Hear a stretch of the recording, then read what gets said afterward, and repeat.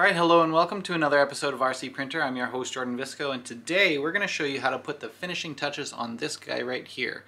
This is the OpenZ version 30 3D printable 1/28 scale Mini Z RC car by Guaro 3D, and it has the Ferrari F40 body on it. Now in our last video we actually already showed you how to put this guy together, but today we're going to take you through some of those finishing touches, including putting some paint and primer on the body, adding the TPU side mirrors, reworking the electronics on the inside so everything fits a bit better, adding some magnets to the body and to the chassis so that you can clip the body on and off just like that. We did some work on the steering to help it move a bit smoother, and we fixed the front suspension so we're getting a little bit more of a bounce than we did in the past. So if 3D printed cars are up your alley, make sure you stay with us. And remember, as always, if you're looking for cool ideas of 3D printed projects to build, kits, parts, or instructions on how to build them, check us out at rcprinter.com. On with the show.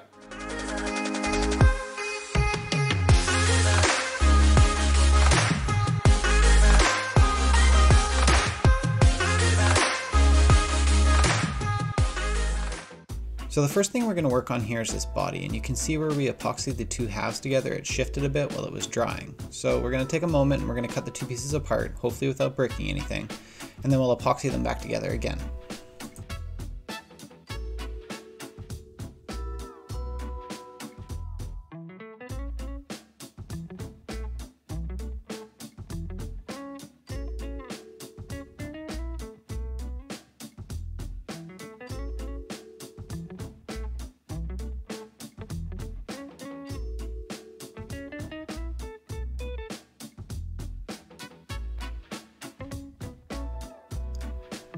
So while that dries, we're going to work on the front suspension. The suspension wasn't moving that great, and I think it's because the plastic parts were rubbing against each other too tightly. So to start off here, we're going to take the front end apart.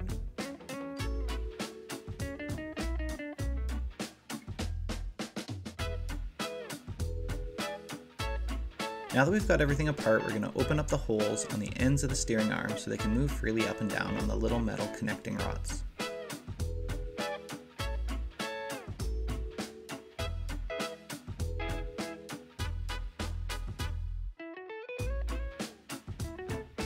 Next, we're going to sand down the suspension arms a bit so that they move freely in the chassis channel. And also we'll add a little bit of lube to make sure everything moves optimally, and then we'll put her back together.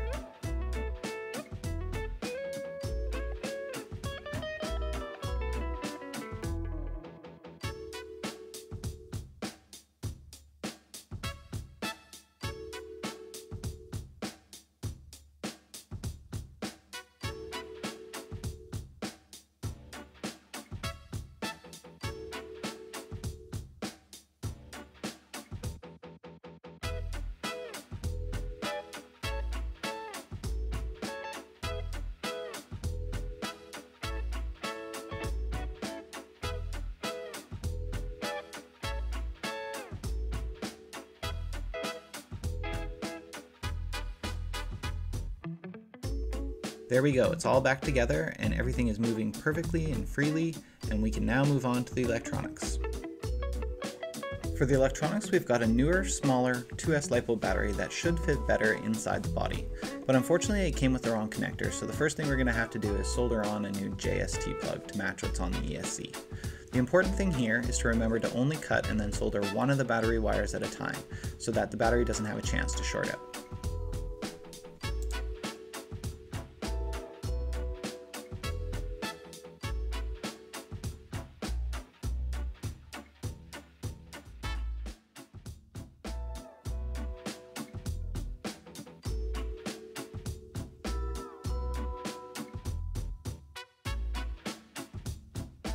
Now I'll show you how I organized everything so that everything fits in the body nicely. Okay, so it actually took a bit of time here to figure out how to get all these electronics integrated nicely so that the cover can fit on top. And one of the issues we had was the ESC. If it slid over to the side, it actually rubbed against the top when you put it on, against the body. So we ended up moving it slightly inwards and strapping it down, not on the actual two holes, which are here and there, but actually through this hole and then under the center of this chassis piece here. Then we ended up direct wiring the ESC to the motor, so the JST connectors that we were using are now gone, and we just used a little zip tie on this bar piece here that holds the front and back end together. That saved us a bit of space as well. All the cabling for the servo has been shoved under here. The receiver wire for the ESC has also been tucked in there. So everything's all tucked away nice and neat. And then when we want to put the battery in, we just connect her like that. We slide it on the side here. And we just kind of place it all like that, and then we can clip the body on top. Okay, so we got our body here, and we're just about ready to start in on some paint. First thing we're going to do is take a little bit of this 400 grit sandpaper and just give it a bit of a rub all over. Get some of these rough edges off right here. Mostly in the wheel wells, there's a bit of rough spots. And just all over, if we rough it up a bit, the paint's going to stick a bit better. So we'll do that quickly, and then we'll start off with a coat of primer and see how one coat does. Maybe we'll do 2 coats, sanding in between, and we'll go from there. So here we are after our first coat. Gave it a little light spray. We're just trying to get rid of some of these layer lines in here. We don't want to fill in too many of the details. And then once it dries, we can give it a sand and see if we can get rid of some of these lines and also these seams here where the pieces join together. Okay, as we can see here, it's looking real nice. Give it a quick sand. Just very gentle, trying to remove some of those layer lines. And then we'll give it a coat 2.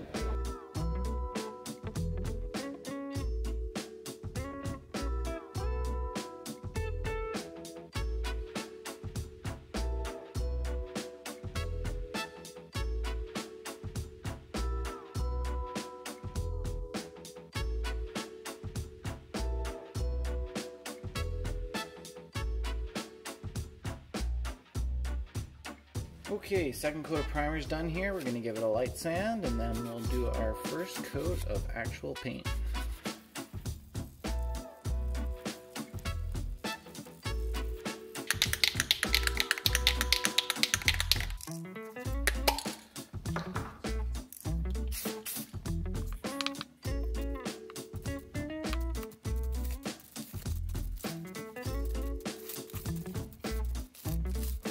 Alright, so here we are with our paint jobs, looking pretty good so far. We've got 1 coat on.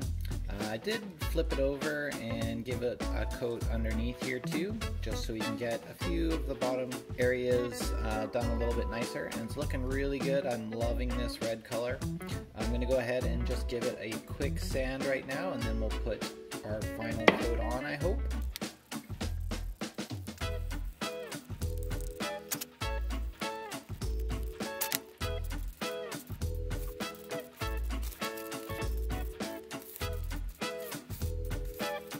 Alright, here is our body. It's looking pretty good. Most of the layer lines are gone. The paint did start to crackle a little bit, so it's not as good as I'd like it to be, but it'll work. We're going to mask it off now and get some black on it, and then we'll get the magnets on and get it back on the car. Alright, here we are. We've got the body all taped off. These are the parts that are going to get a little bit of black. See some of the lights up front here, they're going to get black as well. Got a little bit of black mixed up, and we'll throw it on our sprayer.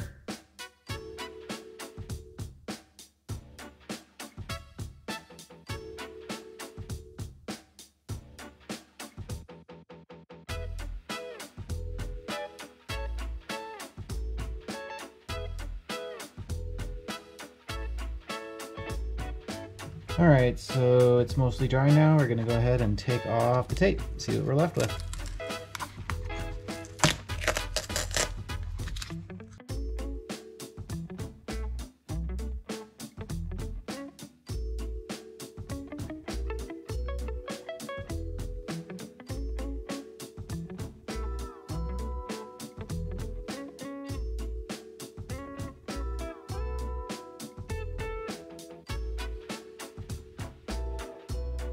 Alright, there we go.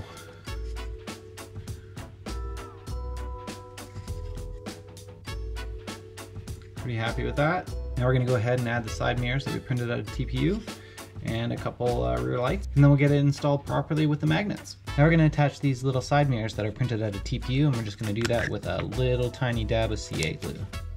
Take the little mirror, there is a right and a left. Make sure you put the right one on the right side. Put a little drop of CA on there.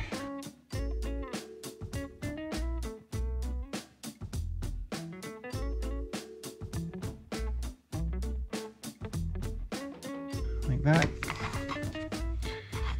And we'll do the other side.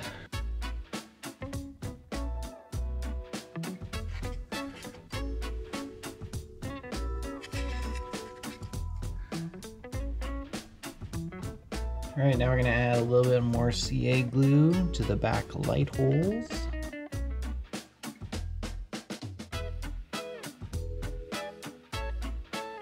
And then we're gonna grab some of these little mini lights here and shove them in.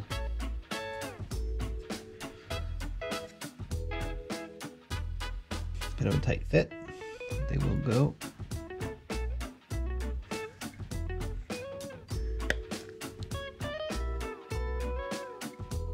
And the orange ones. And the last one.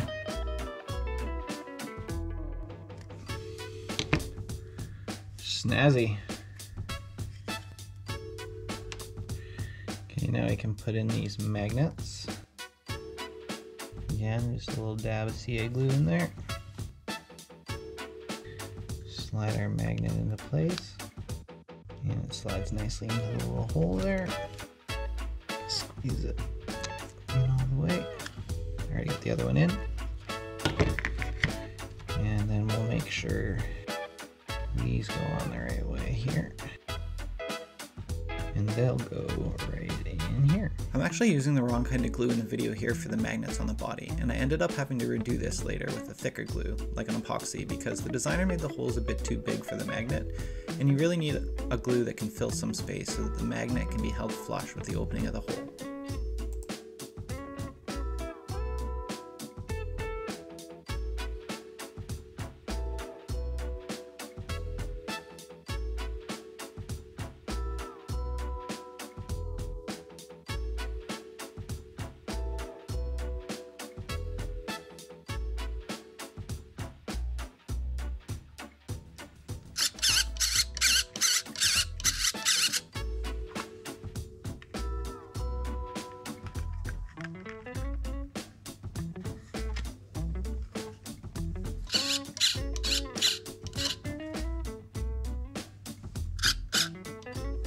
Okay, so one final thing here is I found that the steering was catching a little bit, and so a couple things I did to try and fix that. First off, I took a little Dremel and Dremeled off these inside corners here. Now the designer has actually fixed this in the newer design files, so you'll find that these are beveled already when you print them, but for me they weren't, so I just had to grind those off a bit with my Dremel.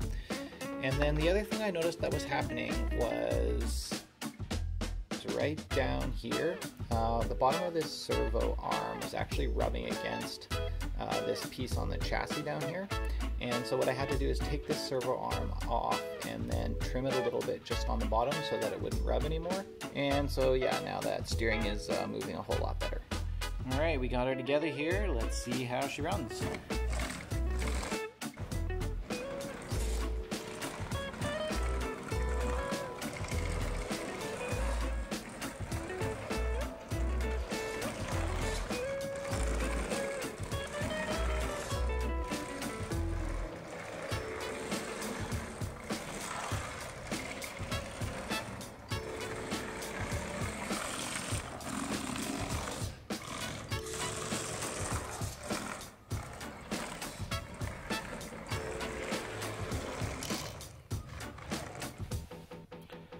Runs pretty well, and it looks amazing too.